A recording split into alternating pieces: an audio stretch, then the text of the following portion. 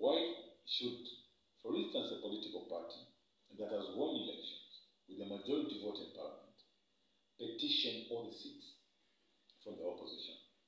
We have seen this in the past, but that was on account that a party that won and got into government was very weak in parliament. It had few numbers in parliament.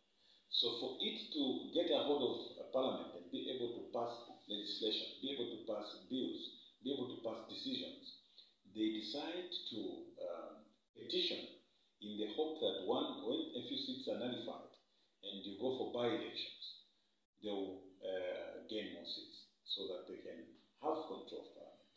So there's no justification for a government or a party that has already got majority in parliament. Now they want to grab all the seats to kill democracy.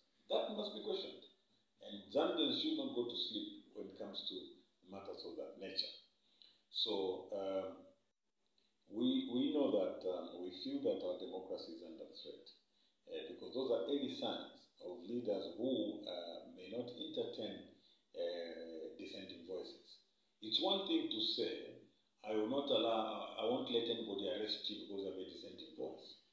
You are trying to create a painted picture that you allow for divergent views.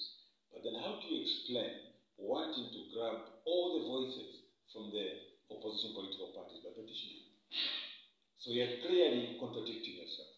In one breath you're saying you'll be allowing opposition to speak and be everywhere. But on the other hand, you want to shut them up completely. You want to obliterate them completely.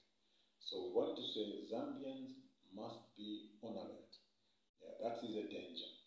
And why that is a danger is if a government has got a majority in parliament, pretty much they're in control of most of the decisions that we're making.